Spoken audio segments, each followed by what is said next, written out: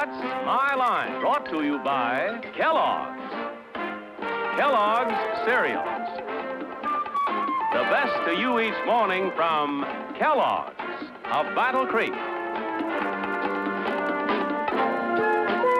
Now let's all play What's My Line?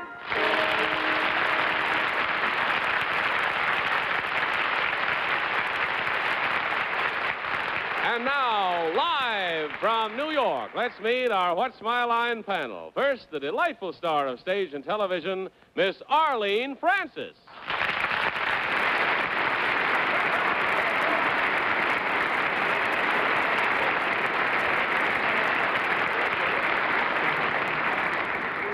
Thank you. There's going to be a bright new shiny star in the musical theater this year on Broadway. A boy that we've all thought of as an absolutely darling, sweet, enchanting singer.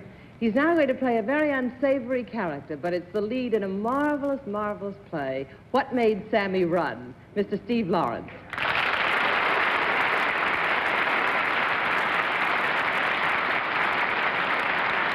Thank you. On my left, a young lady that knows more lyrics to more songs than I do, nationally syndicated columnist, Miss Dorothy Kilgallen.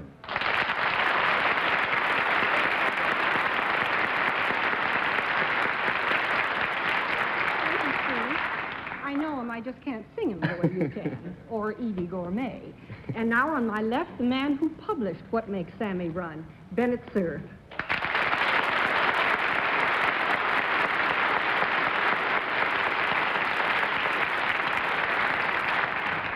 Now here's Sammy Glick.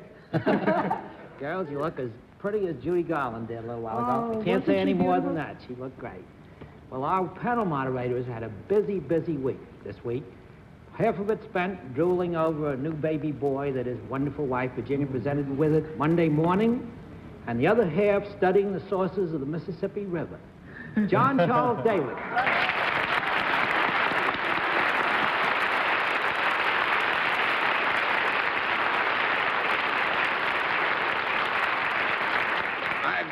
Had a very difficult decision to make all day.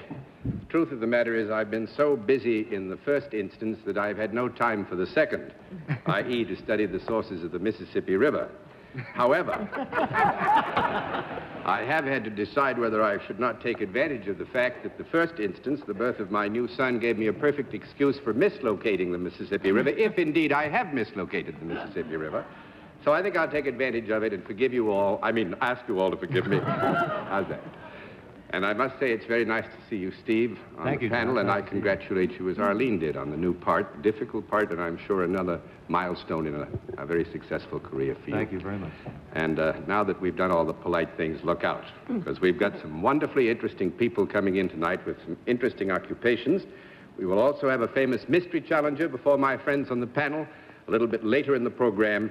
And we'll meet our first challenger after this word. And now to meet our first contestant. Will you enter and sign in, please?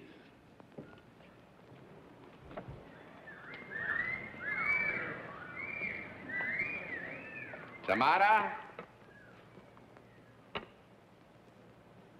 Krasina, is that right?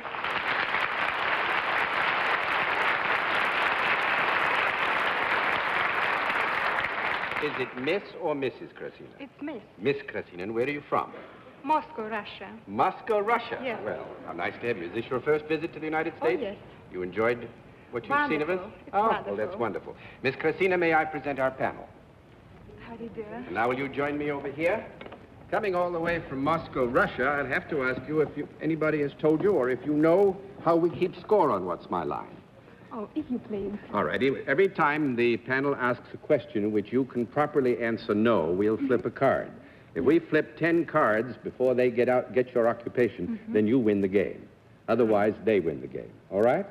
I'm alone. Well, but you have me to help you. And with Bennett over there, you see, that practically makes it even. All right. And now, let's let the audience in the theater and the audience at home know exactly what your line is.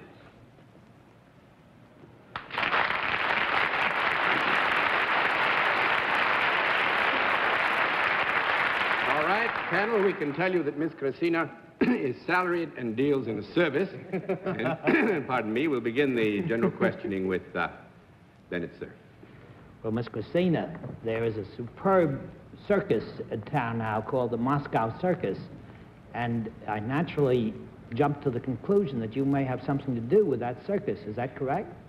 Yes. I think it's only fair to say here that Miss Krasina does indeed have something to do with the Moscow Circus. She acts as one of the staff of the circus, but what we're really getting at is her occupation at home in Russia. Mm-hmm. Which has nothing to do with the, we presume, has nothing to do with the Moscow Circus. Is that right? You mean the occupation at home that we're going for has nothing to do with the circus that is now playing here. Is that correct? That's right. You do two things then. In Moscow, you do this service in Moscow. Do you ever come into contact with foreigners in the job that you do in Moscow?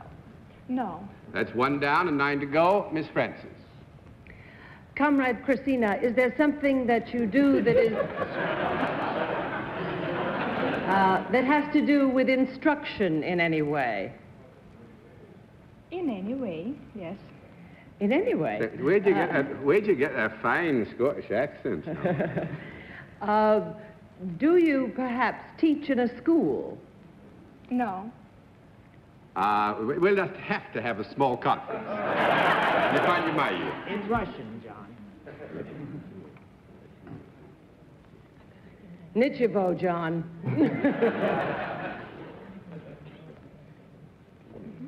We would have to say here, there's a matter of definition, but we would, I think, with Miss Krasina's permission, we will agree that as we use the term school generally, yes, we'd give you a yes to that. Well, does she instruct children? No. That makes it 2 down and 8 to go, Mr. Lawrence.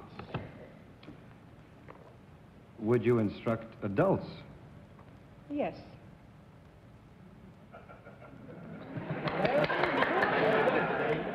Could I apply for your class, or I hope your good wife... looks have anything to do with your services? May I put a question? Well, I'll put it another way if I can. Do your good looks have anything to do necessarily with your occupation? No. Pity. No. What a waste, right? 3 down and 7 to go, Miss Kilgallen. Miss Krasina, is that the correct pronunciation? Mm-hmm. Krasina. Miss Krasina, do you have anything to do with Russia's scientific efforts? No. That's 4 down and 6 to go, Mr. Cerf. Miss Krasina, have you got anything to do with the women of Russia? No. No? Small conference. Terribly sorry about this.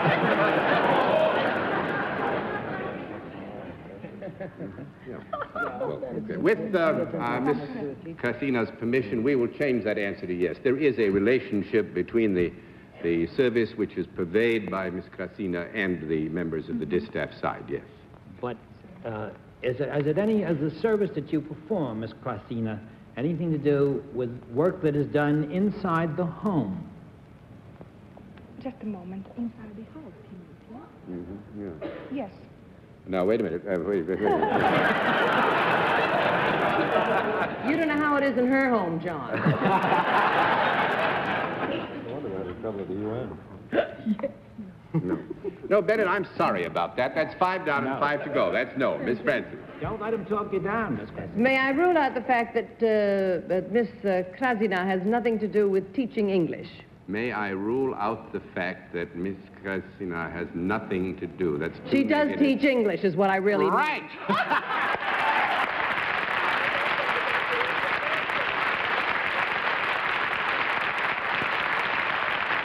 Well, the first thing we got to flip all the cards over because Miss Krasina's got to win tonight anyway, no matter what happens. But actually, Miss Krasina teaches English at the Moscow College for Foreign Languages, right? Sure. And she is here, as you have been told, with the Moscow Circus, and is acting as interpreter for the circus, which she finds fascinating. As she said that everybody is disappointed when they talk to her. They ask her, does she do something in the circus, perform in the circus? She says no, and says everybody's disappointed. I don't think anybody would be disappointed if you just stood there and looked at them from the ring.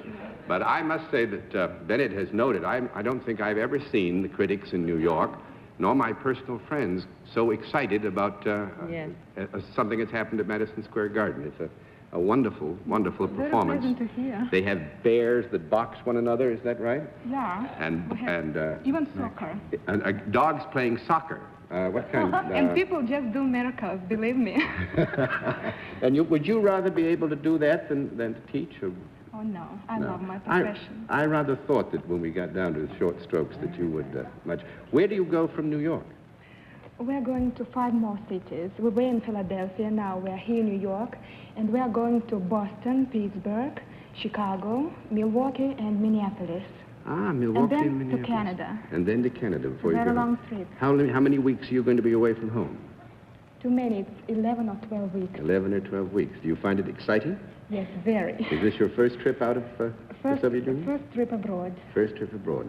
Well, I hope that you carry home a good impression of us, because really we're quite nice people. Oh, yes, surely. Surely. Thank you very much for coming to see us.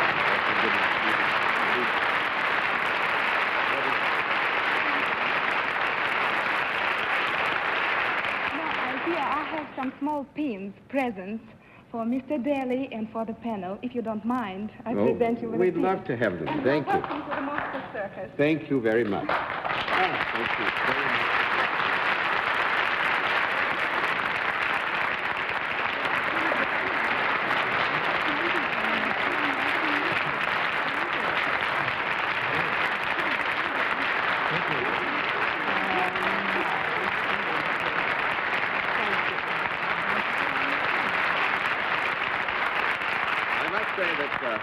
This in Miss Krasina's appearance. On the back of it, it says made in Japan. Miss Krasina's appearance encourages me in another way. I can see that Bennett is very impressed, and I can always hope he'll come to study English from this brief visit that he's here. Now let's meet another contestant. Will you enter and sign in, please?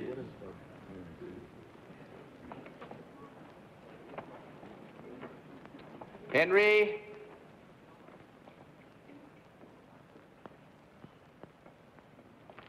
Mundinger, is that right, sir?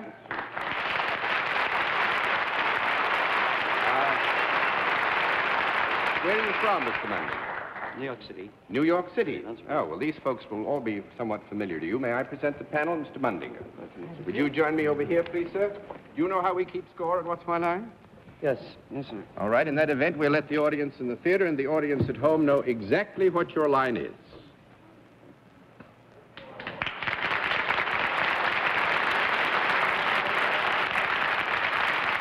All right, panel, we can tell you that Mr. Mundinger is salaried, deals in a service, and we'll begin the general questioning with Arlene Francis. Mr. Mundinger, do people come to you for your service? Yes, You work indoors. that's right. Do you work in what might be called an office? No. That's 1 down and 9 to go, Mr. Lawrence. Would you work in a classroom? In what? In a classroom. No. 2 down and 8 to go, Miss Kilgallen. But you do work in an enclosure of some kind. In what? An enclosure. Mhm. Yes, that's right. Is it at any time on the ground? Yes, I think we would agree that using basic terminology that the enclosure is on the ground. Well, Mr. Mundinger, does the part of the enclosure in which you do what you do extend upwards somewhere into the atmosphere? No. I mean, are you above the first floor of whatever you are in? What's it? Are you above the first floor? Is the enclosure in which you specifically work above the first level? Yes. May I assume that whatever this is, it doesn't take off? It is Yes. It is attached to terra firma. It is attached to terra Yes. firma. Is it smaller than the Empire State Building? Is it smaller than the Empire State Building? Well, a little bit, yes. Yes. Is it in some place other than Manhattan? Oh, did you say where you were from? New York. New York City. Oh. Is it in some place other Other than than Manhattan Island? No. Oh. Just- Yes, it's What? it's not in Manhattan. It's not in Manhattan. It's not in Manhattan? That's right. Well, that's what I asked. I said, is it someplace other Oh, than I'm sorry. I Manhattan? thought you said it's... The building Please, doesn't go up. John. It moves I'm just around. trying. You can't do anything but your best. I haven't asked my Mississippi River question yet. Oh, the harpoon. So it is not in Manhattan, but is it fairly near Manhattan? Yes. Is it in proximity to water? Not too. No. It's in reasonable. But when you say proximity, you mean what? Within Could he walk there? Could you walk from where he is to water? Yes. If you're a pretty good walker. You know, well, do I take it that you're now giving me President Kennedy's 50-mile measure? No, not even that really, because Manhattan's only 20 square Well, you mean miles. contiguous upon water? No, I don't mean continuous upon water. I just mean fairly near. Proximate. Like First Avenue is near the water, isn't it? Fairly near. All right, you go ahead. Is it that far? Mm-hmm. All right. Where am I? But New York, Manhattan. Yes, I'm On in First Manhattan, Avenue. but he's not sure, or you're not sure. All right. Do you do any work with your hands, Mr. Mundinger? Yes. Do you do it with something other than pencil or pen and paper? Yes. You work upon some object. Yes. Is this object inanimate? No. Inanimate. Yes. Is it something that has, in fact, never been alive? Yes. Is it something that has movable parts? Yes. Does it have any connection whatsoever with batteries or electricity? Yes. Is it in any sense a vehicle? No. No. 3 down and 7 to go, Mr. Cerf. Well, Mr. Mundinger, does your work bring you in any contact whatever with the world of athletics? Yes. Might you have anything at all to do with the impending World Series? Yes. Is the place where you work therefore Yankee Stadium? That's right. You do something at Yankee Stadium? That's right. Well, do you sell tickets? No. 4 down and 6 to go, Miss Bradford. For a couple. I didn't know they sold tickets on the second floor. Yes, they do. They do, huh? Do you wear something other than the suit that you're wearing now on your Yes. job? Is it a coverall rather than a uniform of the teams? No. 5 down and 5 to go. I'm going to give you 1 more minute. Mr. Lawrence? Is it a uniform? Yes. Yes. What I would consider to be a baseball player's uniform? No. No. 6 down and 4 to go, Miss Kilgallen. Do you have anything to do with giving out information to the fans? Yes. Do you operate the scoreboard? Yes, very good.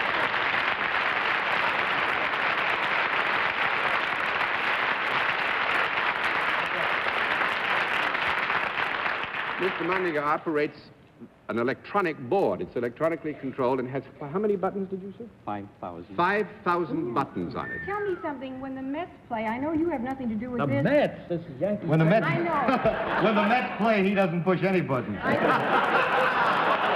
Neither do the Mets. I thought you might know because he's in the trade. There is a certain order of balls and strikes in the usual scoreboard, but with the Mets it's backwards. Why? Everything's backwards. Let's leave it there. Mr. Mundinger, thank you very much for being our guest, and we're lucky to see the series on Wednesday.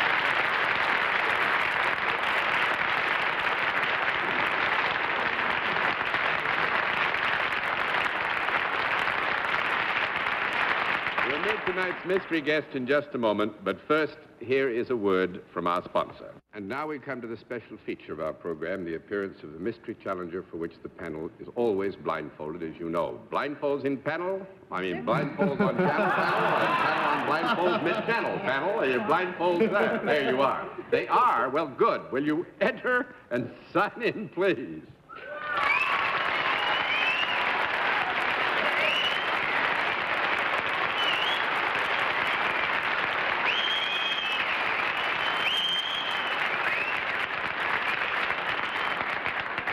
All right, as you know, panel, we go to a different form of questioning, one question at a time, in turn, moving clockwise. We'll begin with Steve Lawrence. Are you in the entertainment industry? Miss Kilgallen? What was that? That was yes. Are you a singer? Mr. Cerf? Are you appearing now or about to appear in a Broadway musical show? One down and 9 to go, Miss Francis. Are you appearing now, or are you about to appear in a New York club or hotel?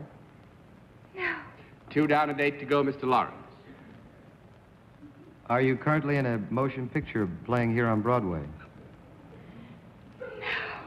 3 down and 7 to go, Miss Kilgallen. Sound like you're out of work.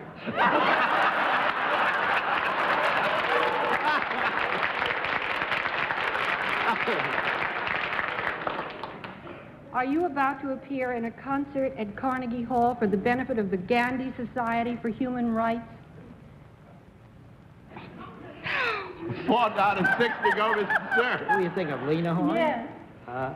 Are you appearing now or have you recently appeared on television? I don't mean this particular show. Miss Francis? That was yes. Does she sound like that when she sings, or? Pretty fresh. I was thinking of Peggy Lee or, Julie London. Are you Peggy Lee or Julie London or Steve Lawrence? Oh, you know who it is? Oh, wait a minute, what? What, who? Say who it is. Say who it is. Is it somebody, are you the mother of my children?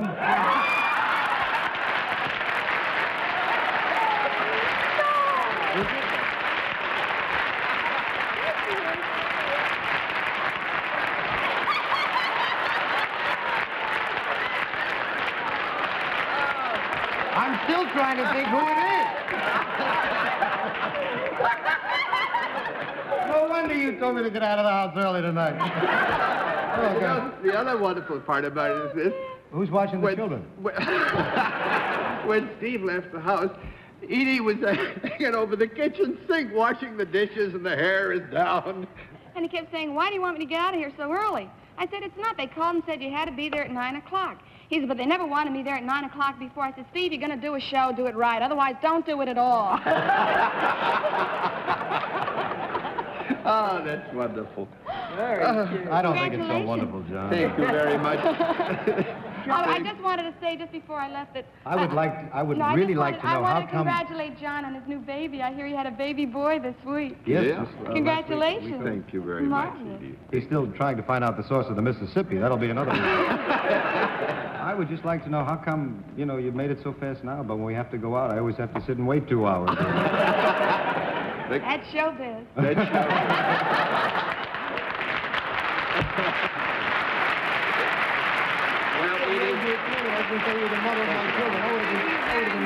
Loads of fun. Eydie will be on Gary Moore's show on Tuesday night, Steve, and you can watch her then. How's that? All right. Okay.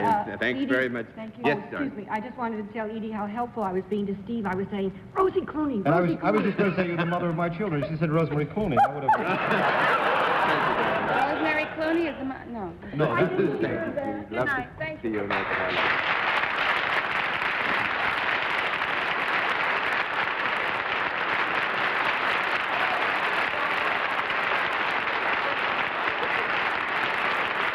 And on that happy note, I must say, panel, that you've been doing very well so far tonight, and we'll be back after this word from our alternate sponsor. And Steve Lawrence said that I can tell you that Eydie had a wig on, and that's how she got that pretty head of hair so quick, so fast. And on that happy note, let me say that we are preempted next week for a special program on CBS, but we'll be back in 2 weeks. And good night, Miss Arlene Francis. Good night, John, and good night, Virginia. Good night, dear. Good night, Arlene, and good night, Virginia. That's right. Good night, Dorothy. Good night, Virginia and Mark, and have a good time in Red Bank. Thank you, darling. Good night, Pappy Daly. I thank you, Bennett. Good night, Virginia, and good night, John Earl Jameson, and thanks for being with us on What's My Line? What's My Line is a CBS Television Network production in association with Mark Woodson and Bill Todman.